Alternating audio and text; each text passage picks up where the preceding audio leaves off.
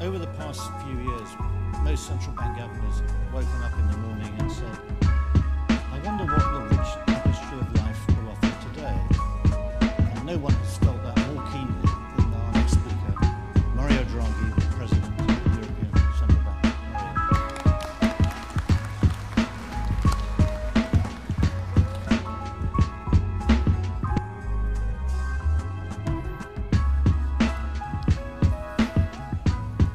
Well, my thanks to Laura Green and to Mervyn for the honor of this invitation and the pleasure to be with you today.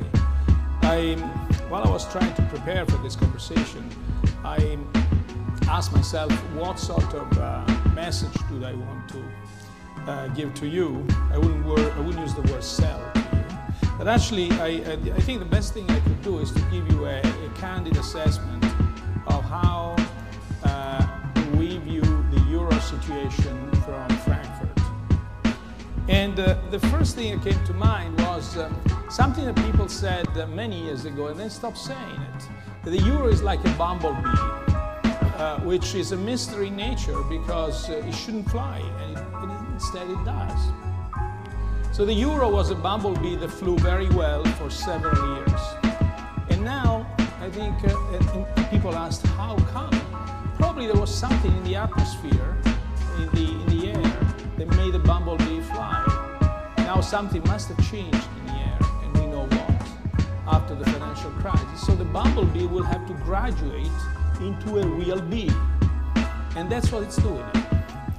So the first message I would like to send is that this Euro is actually much stronger. The Euro area is much stronger than people acknowledge today.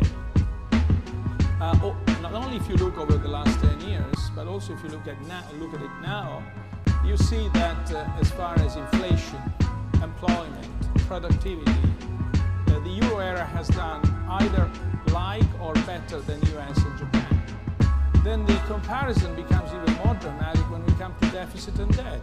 The Euro area is much lower deficit, much lower debt than these two countries. And also, not less important, it has it's a balanced current account, no deficits, but also it has a degree of social cohesion that you wouldn't find either in the other two countries. And that's a very important ingredient for undertaking all the structural reforms that will actually graduate the bumblebee into a real bee. The second point, the second message that I'd like to send you today is that progress has been extraordinary in the last 6 months. If you compare today Euro area, Euro member states with 6 months ago, you would see that the world is entirely different today and for the better. And this progress has taken different shapes. At national level, because of course, while I was glorifying the merits of the Euro, you were thinking, but that's an average. And in fact, countries diverge so much within the Euro area that averages are not representative any longer when the variance is so big. But I would say that over the last 6 months, this average tended to, well, the variance tended to decrease and countries tend to converge much more than they had done in many years. Both at national level, like in countries like the country progress, like Portugal, Ireland, and the countries that are not in the program, like Spain and Italy. The progress in undertaking deficit control, structural reforms has been everything but remarkable. And they'll have to continue doing so, of course. But the pace has been set, and all the signals that we get is that they don't relent, they don't stop reforming themselves. It's a complex process because for many years very little was done. We'll come to this in a moment. But a lot of progress has been done at supranational level. That's why I always say that the last summit was a real success. The last summit was a real success because the first time in many years that all the leaders of the 27 countries of Europe, including the UK, said that the only way out of this present crisis is to have more Europe, not less Europe. A Europe that is founded on 4 building blocks: a fiscal union, a banking union, a financial union, and an economic union. These blocks, in 2 words, we can continue discussing this later, but in 2 words mean that, that much more of what is national sovereignty is going to be exercised at supranational level. That common fiscal rules will bind government's action on the fiscal side. That in the banking union or a financial markets union, which way one wants to call it, we will have a one supervisor for the whole euro area. And to show that there is full determination to move ahead, and these are not just empty words, the Commission, the European Commission, will present a proposal for the one supervisor in early September, so in a month. And we can say that, and I think I can say that works are quite advanced and in this direction.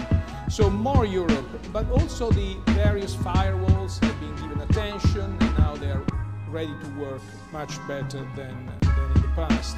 So the second message is that there is more progress than it's being acknowledged. But the third point I want to make is, in a sense, more political. When people talk about the fragility of the euro and the increasing fragility of the euro and perhaps the crisis of the euro, very often non-euro area member states or leaders underestimate the amount of political capital that's been invested in the euro. And so we view this, and we are not, I don't think we are unbiased observers in Frankfurt. We think the euro is irreversible. And it's not an empty word now, because I preceded saying exactly what actions are making, will make it irreversible. There is another message that I want to tell you today, is that within our mandate, the ECB is ready to do whatever it takes to preserve the euro. And believe me, it will be enough. There are some short-term challenges, to say the least. The short-term challenges, in our view, relate mostly to the financial fragmentation that has taken place in the euro area. Investors retreated within their national boundaries. The interbank market is not functioning. It's functioning very little also within each country, by the way. It's certainly not functioning across countries. And we have to, I think the key strategy point here is, if we want to get out of this crisis, we have to repair this financial fragmentation. And there are at least two dimensions to this. The interbank market is not functioning because for any bank in the world, the current liquidity regulation makes to lend to other banks or borrow from other banks a money-losing proposition. So the first reason is regulatory. The first reason is regulation that has to be recalibrated completely. The second point is, in a sense, is a collective action problem, because national supervisors, looking at the crisis, have asked their banks, the banks under their supervision, to withdraw their activities within national boundaries. And they ring-fence liquidity positions, so liquidity can flow even across the same holding group, because the supervisors, the banking supervisors, the financial sector supervisors, say no. So even though each one of them may be right, collectively they've been wrong. And this situation will have to be overcome, of course. And then there is a risk aversion factor. Now, risk aversion has to do with counterparty risk. Now, to the extent that I think that my counterparty is going to default, I'm not going to lend to this counterparty. But it can be because it's short of funding. And I think we took care of that with the two big LTROs operations, where we injected $500 billion of net liquidity in the euro area banks.